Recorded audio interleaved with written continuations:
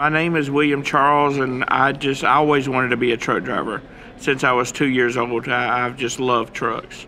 I drove roughly about 14 years. I had a mini stroke in Pennsylvania, and luckily I didn't wreck or anything, but I wound up driving myself to the truck stop, and the company said, "Nope, sorry, you can't drive anymore." It's pretty obvious when you have one what's going on.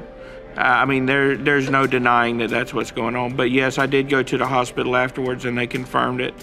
I didn't know there was a such thing as a TIA or a mini stroke, so I learned about it then.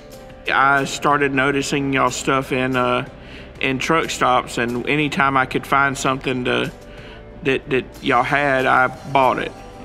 Just because I thought y'all were a good program. And then when I wound up having an issue, y'all helped me out tremendously, helped me keep my bills on track and everything.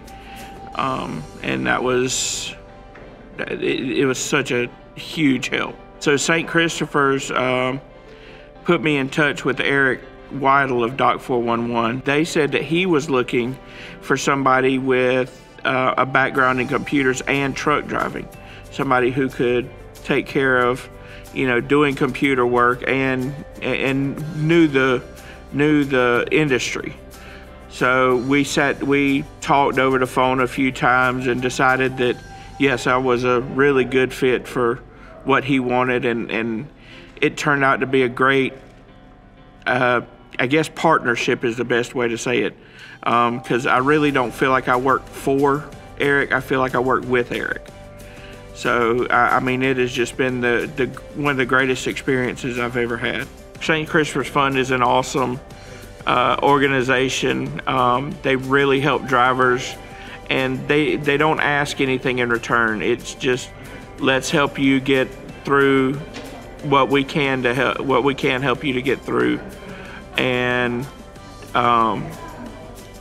let's see if we can get drivers back on their feet and not losing everything they have.